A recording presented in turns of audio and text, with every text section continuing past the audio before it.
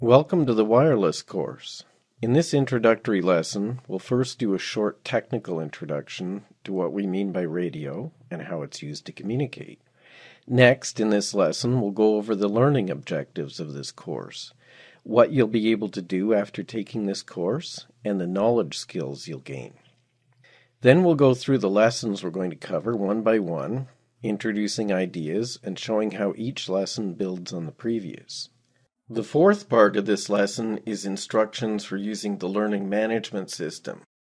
Every lesson concludes with a few informal quiz questions to be sure you understood the key points.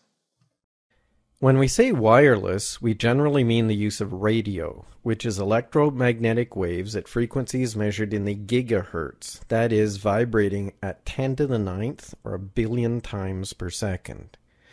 We could, in theory, be discussing electromagnetic energy vibrating on the order of 10 to the 14th times per second. That's hundreds of trillions of times per second. That's called light. But one of the problems we have to deal with in wireless communications is obstacles. It turns out that the higher the frequency, the longer the distance it takes for energy to refract or bend around an object. Now, light does refract around objects. This is how we can tell they're planets around other suns. But the length of the shadowed area behind an object is too long for use on a terrestrial scale. If we reduce the frequency of the energy, the length of the shadow behind an obstacle shortens. In addition, lower frequency energy can penetrate through objects like walls and clouds more easily. There's a reason why foghorns are very low frequency. For these reasons, we tend to use energy at gigahertz frequencies, 200,000 or 300,000 times lower than light, and call it radio. So we'll be discussing communication centered at gigahertz frequencies in frequency bands with widths measured in the megahertz wide.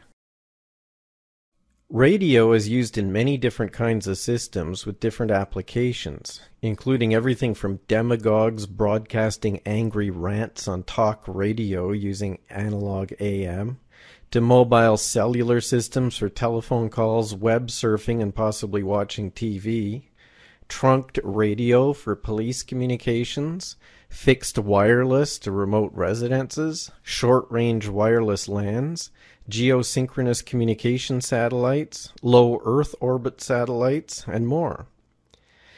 Video broadcast, two-way voice communications, and point-to-point digital microwave communications were the biggest applications for radio in the past. Mobile voice and data communications is a significant business in the present. In the future, wireless will be ubiquitous. To represent information, we could take a single pure frequency called a carrier frequency and vary the amplitude, that's the volume, of the carrier frequency in a continuous fashion as an analog of the strength of the sound pressure waves coming out of the speaker's mouth. Or we could vary the frequency of the carrier as an analog of the sound. These are called amplitude modulation, AM, and frequency modulation, FM, respectively.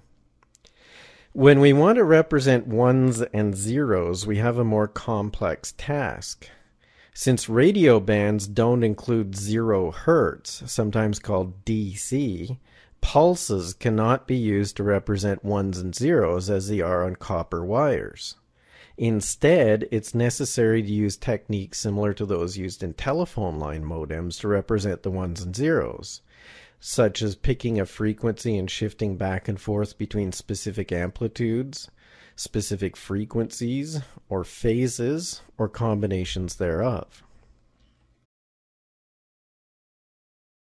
The objective of this course is to develop a solid understanding of mobile cellular communication networks and technologies. After taking this course, you'll be up to speed on the fundamental principles of cellular radio networks, components and operation, digital radio, spectrum sharing technologies, and the 4th and 5th generations of mobile cellular technology. An additional objective is a basic understanding of Wi-Fi and satellites.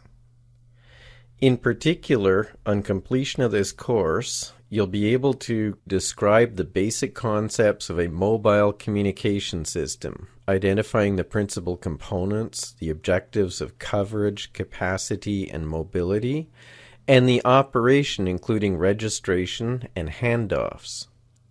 You'll be able to explain what cellular means and why radio systems are designed as cellular systems. You'll be able to explain how digital cellular works and how it can be used for what used to be called data, which is now basically internet access, using a phone as a tethered modem to connect a computer for internet access, using a phone as a Wi-Fi hotspot for other computers to connect through, or of course surfing the web and using apps directly on a smartphone. Explain the principles and describe the operation of the different spectrum sharing technologies, FDMA, TDMA, CDMA, and OFDM. Define the term subcarrier, how subcarriers are used, and OFDMA. Identify the spectrum 5G will be deployed on, and use cases for each. You'll be able to explain the basics of 802.11 wireless LANs, Wi-Fi, and hotspots, and compare and contrast that to cellular radio. And you'll be able to describe the two basic strategies for communication satellites and the pros and cons of each. This course is comprised of the following lessons. Lesson number 1, the course introduction, that would be this one. The first lesson begins the course with an overview of the course and lessons, plus general radio principles. This lesson is available for free on telecomtraining.com in full quality. Click on the Online Courses tab from the homepage. It provides both a walkthrough of the course and a sample of the quality of the course graphics, text, and presentation. Lesson 2 is Mobile Network Components, Jargon, and Basic Operation. This is the basic components and operation of a mobile communication network, including the handset, airlink, antennas, base station, transceiver, mobile switch, backhaul, registration, and handoffs. Lesson 3 is Cellular Principles. In this lesson, we'll begin with the requirements on the communication system, mobility, coverage, and capacity, then cover the idea of a cellular radio system and how it's used to meet the coverage requirement, and how frequency division multiplexing was used to meet the capacity requirement in the first generation of cellular. Lesson 4 is PSTN phone calls using the phone app, also known as voice minutes in billing plans. We'll explore how voice is communicated over the radio access network and how it connects to the world to make regular telephone calls. In this lesson, we'll understand POPs, toll centers, and the legacy tandem access trunks that are used to connect the mobile network to the local phone company, to other local exchange carriers like cable TV companies and competing mobile operators, and to inter-exchange carriers. Lesson 5 is Mobile Internet, also known as a data plan. We'll understand how the mobile network connects to the Internet at Internet exchanges, transit and peering, and how devices can connect to the handset to gain access to its Internet connection, using it as a tethered modem, implementing a Wi-Fi access point in the handset, connecting with Bluetooth, or of course using the smartphone itself. Lesson 6 is Spectrum Sharing Technologies, FDMA, TDMA, CDMA, and OFDM. Cell phones transmit and receive signals over shared radio bands. To separate users so that they do not interfere with one another, nor hear each other's conversations, service providers use one of 4 radio band or spectrum sharing methods: frequency division multiple access, time division multiple access, code division multiple access, and orthogonal frequency division multiplexing, OFDM. Lesson 7 is 4G LTE, mobile broadband. After more than 20 years of incompatible 1G, 2G, and 3G systems, 4G was the first world standard for mobile.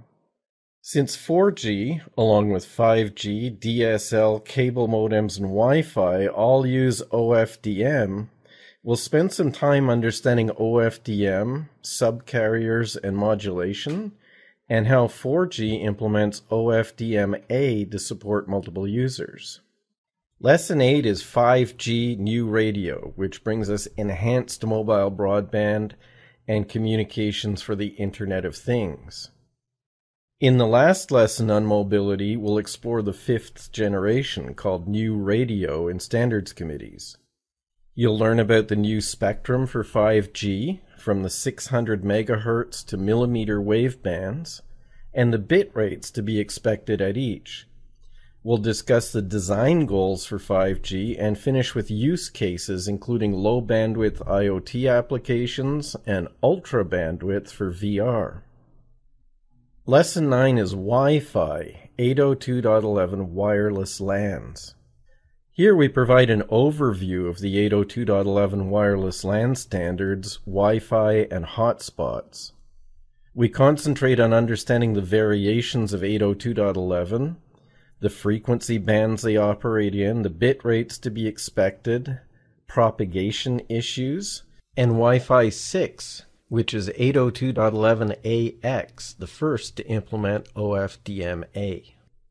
Since 802.11 is wireless LANs, there are a number of associated topics: LAN frames, also called MAC frames, MAC addresses, LAN switches, also called Ethernet switches, IP addresses, routers, and network address translation. These topics are covered in other courses, particularly Ethernet LANs and VLANs, Introduction to Datacom and Networking, and IP networks, routers, and addresses. In this course, we concentrate on radio. Lesson 10 is Communication Satellites. In this last lesson of the course, we'll take a quick overview of communication satellites, understanding the basic principles and the advantages and disadvantages of the two main strategies, geosynchronous Earth orbit and low Earth orbit, with an update on Iridium Next and Elon Musk's Starlink. We'll go over some instructions for using the MyTerracom Learning Management System. The best viewing experience is often achieved by going full screen. Press F11 if you've got a keyboard, or click the full screen icon under Settings in Chrome. The course is composed of a number of lessons, which are loaded onto your computer one at a time by clicking the corresponding link on the menu of available lessons for the course on your MyTerracom Learning Management System dashboard. Each lesson begins with an overview and discussion of the lesson objectives. Then the lesson is presented in several parts, followed by several quiz questions to help ensure you understood key points. The skip forward and back buttons at the bottom of the screen may be used to navigate back and forth between parts of this lesson, and the slider also works. Play, pause, and mute buttons are also located at the bottom of the screen. You can go back through a lesson as many times as you like. You can close your browser, then log back in the next day or the next month, and you'll restart the same lesson until you click the Finish Lesson button to move to the next lesson. When you're finished a lesson, click the Finish Lesson button to go to the next lesson. After clicking Finish Lesson, please wait to see a screen with a large green check mark. This is confirmation back from the learning management system that your progress has been recorded. If it's been more than 30 minutes since you started the lesson, your session on the server may have timed out and you may see an error message. In that case, just log back in to continue. You can take any lesson anytime by setting the last lesson completed value on the lessons page to the appropriate value. Let's get started.